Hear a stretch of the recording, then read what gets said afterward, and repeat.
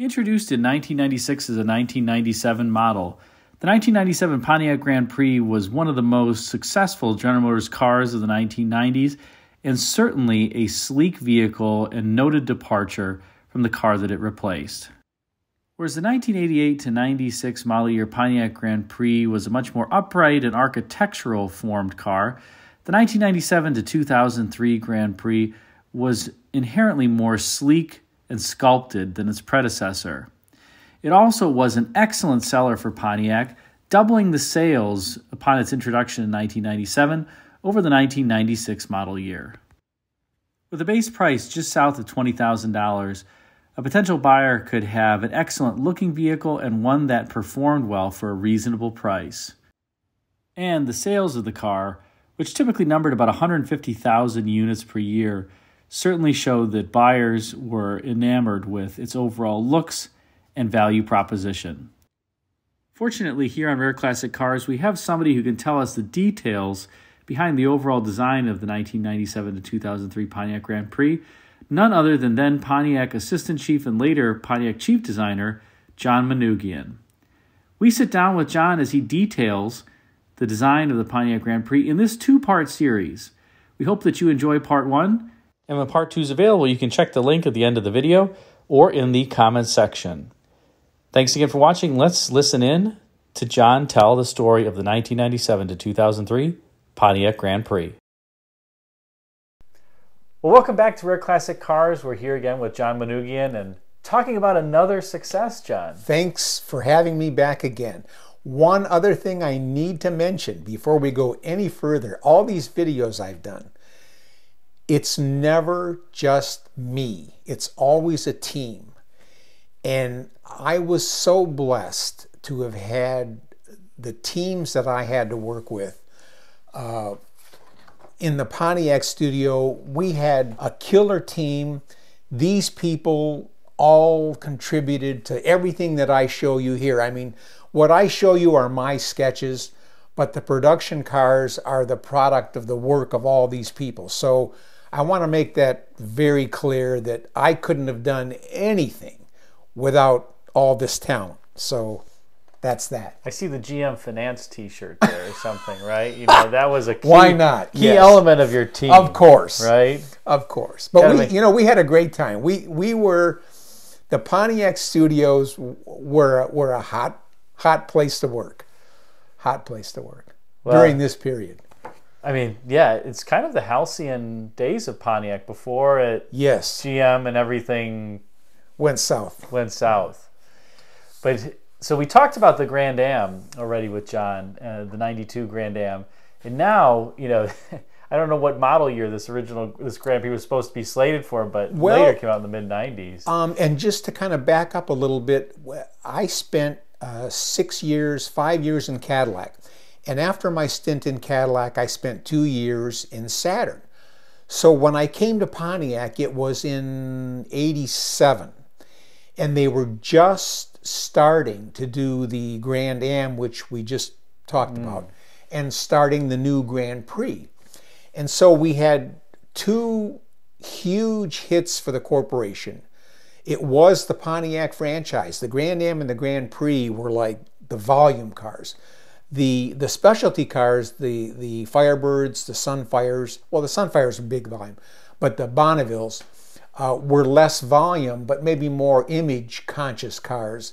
But the bread and butter cars were Grand Prix. So we had our hands full in making sure we didn't screw anything up. So tell us a little bit about, you know, so you entered the studio in 1987, you're working on the Grand Am Grand Prix. It's interesting, the Grand Am came out so much sooner than the Grand Prix. What was going on there? When I got to Pontiac in '87, I was the assistant chief. Terry Henline was the studio chief.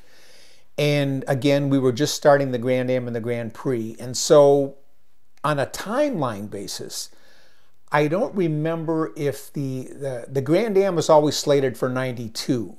The Grand Prix, I believe, was supposed to be originally a '94. Could have been '93 and a half, '94. But as you recall, GM was going through a financial situation in the early '90s. And so as we were working on these programs, we kept getting these messages that delay all is not well. You guys have to delay maybe 5 months, maybe 6 months, maybe a year.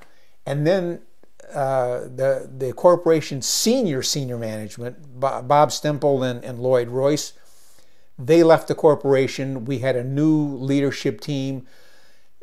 There was so much going on, and the financial situation was in such dire straits that the Grand Prix wound up getting delayed several times.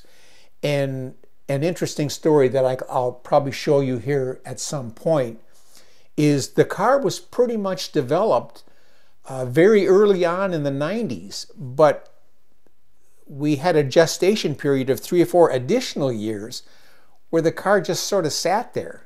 And we were still refining it and making minor adjustments, but it could have come out probably as a 94 from a design point of view, not financially or manufacturing. But we kind of had everything dialed in earlier on. So when I got there, we were doing Grand Ams, but I was also interested in getting my foot in the door for the Grand Prix. And these were just what ifs. Don't take these literally. A lot of these were almost mid-engine cars.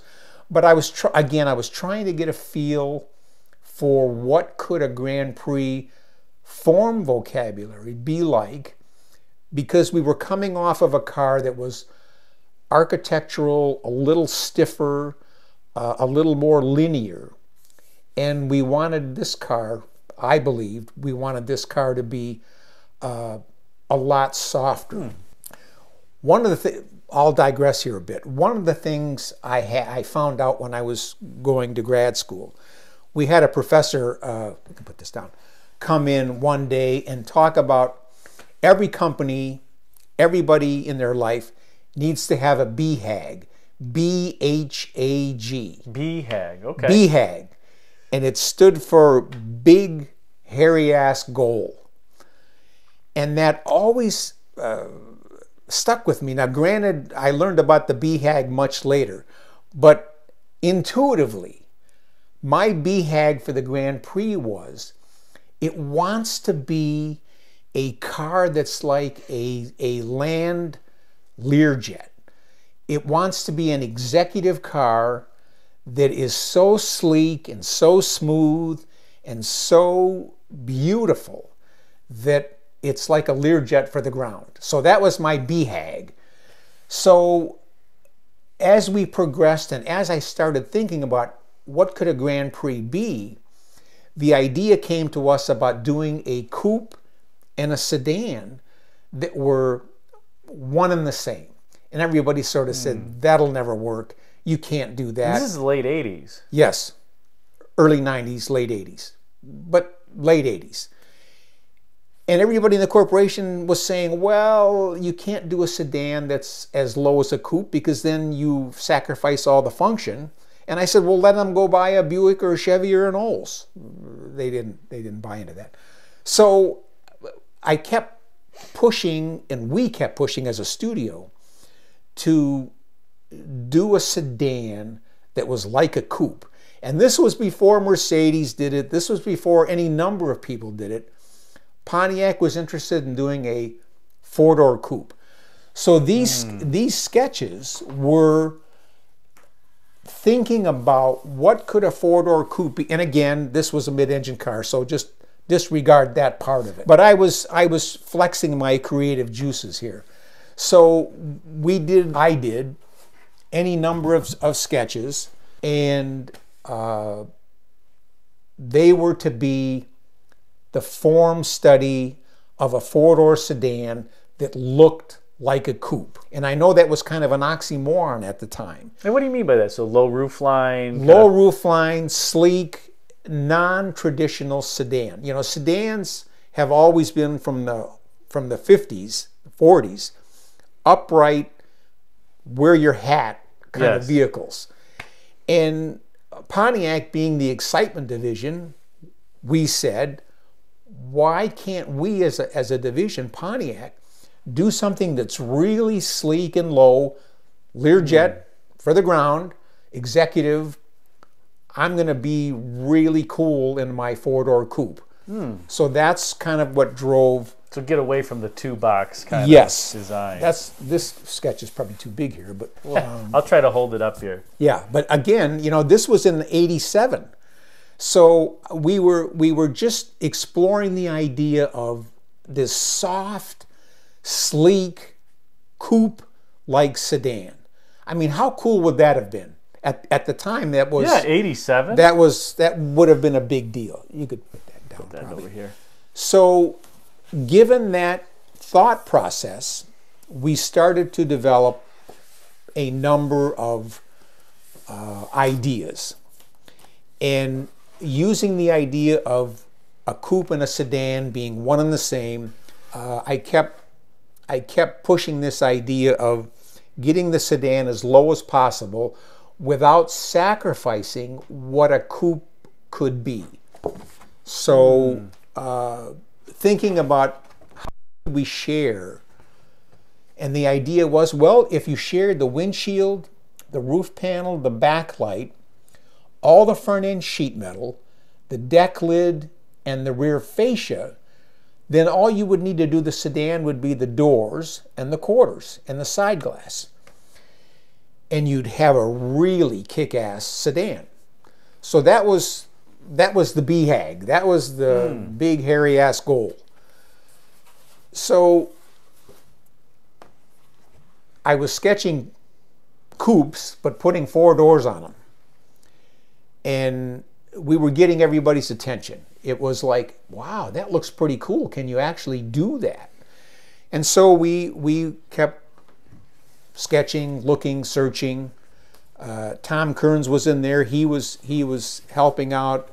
Tom Covert was in there. He was helping out. We were all doing these crazy sedan. It's amazing these are dated, you know, late 80s. Yes, too. They're all late 80s. And we started to do a full-size clay. We had done some other proposals in clay. You're starting to get that greenhouse look there of the production car. This was the idea of doing a gray perimeter around the D-line that would define the upper on the car. And that was kind of a unique idea at that time as well. Nobody had really done anything quite like that, where you would have a painted gray surround on the D-line. Unfortunately, from manufacturing reasons, you could only have one color of gray. So when you're limited to that one color, it has to go with every body color that you have in the palette. And that didn't quite work. Became a problem. I mean, it was, we could have done it. It could have been done, but it would have been a real challenge. But these sketches then started to integrate that gray upper surround and also this very, very soft, fluid, sculpted body forms that Grand Prix previously did not have. I'm surprised. It's so amazing. It's such a departure from, like you said, the previous car. It was 180 from where the other car was. It's kind of like a first Hyundai Sonata, or that. Remember that Hyundai Sonata? It was so different when it came out. Yeah. So we did a full-size clay. This is going to be a shocker here. This was probably one of the first clay models on the patio. This probably would have been late 80s, early 90s. And it was a very soft, sculpted car. It had the gray D-line around a hidden A-pillar. This was such a total departure from the previous Grand Prix. It shocked a lot of people internally in the company. But we pressed on. So it would have also had a much softer rear end and taillights, much like we were also working on the Grand Am. So the two cars would have looked like they were related, but not identical. And we were doing these apertures that were lower on the front face of the car rather than the traditional grille that was up on top.